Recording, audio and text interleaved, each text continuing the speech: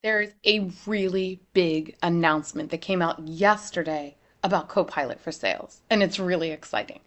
What's new in Sales Copilot coming in December 2023?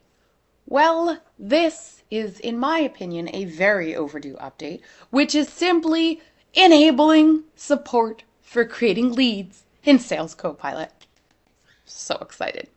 This is in public preview, and it's not normal like opt into our changes and then you'll get it. You actually have to click this icon here, this link in the response, that is a form that you can fill out to activate leads in entity support.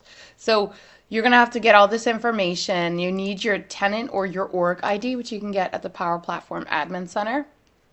And then let them know who you are, who you work for, and what you want. So I filled this out for my sandbox and my production. I put in my org ID. Again, you get that from the Power Platform Admin Center in your environment details, and certainly enable leads creation.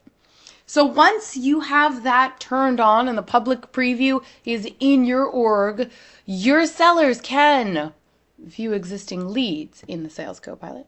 They can create and edit lead records from emails.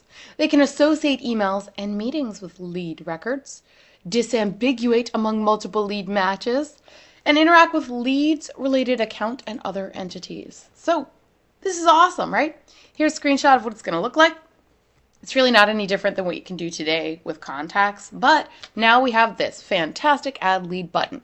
And this is a way that gives us visibility into other tables beyond just the few that are supported today in Copilot for Sales. So this is a phenomenal update. I can't wait to get my hands on it. It brings us one step closer to parity with the Dynamics 365 app for Outlook.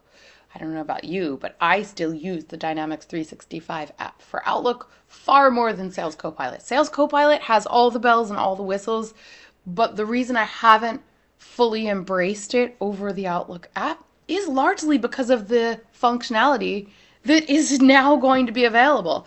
I oftentimes would like to create a lead and track things to leads and work with leads. I'd also like opportunities. Hopefully that's coming in January, February? What do you think, Microsoft?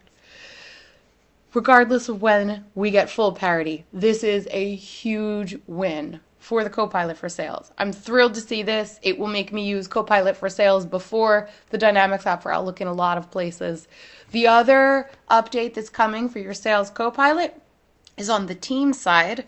So your adaptive cards in Teams will no longer need your sellers to log in order to see it. They'll just load independent of that. So that's a really cool update too.